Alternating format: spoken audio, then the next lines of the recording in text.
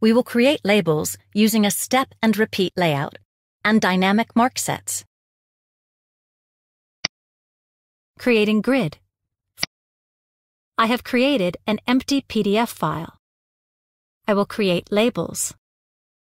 I will first place the front and back files of the artwork for which I want to do the step and repeat. I choose File, and then Place. I select the front and the back artwork files. I ensure that I select Keep Link to External File to link it to the document. I click Place. I can choose the placement options. In this case, I clip to trim box.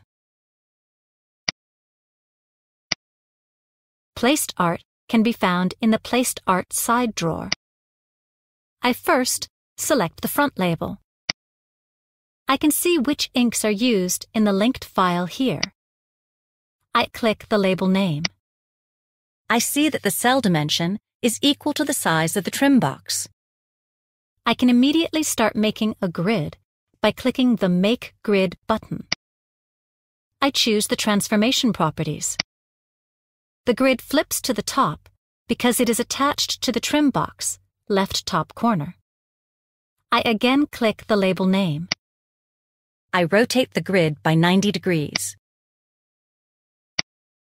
It detects that there is a cut layer type, and it applies the die shape to it.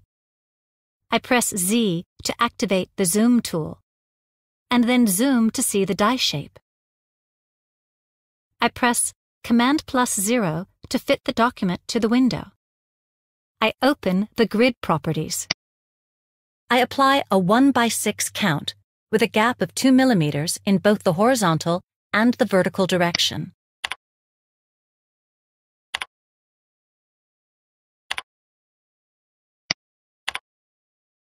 I will add a clip bleed at 2 millimeters.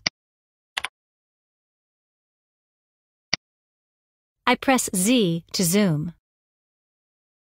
I see that it clips along the center line. I press Command+0 to fit to the window. I choose Grid Properties. I can optionally apply a vertical stagger and choose the Add Partial Stations option to fill the sheet and to get stable plates. But I will not use these settings here.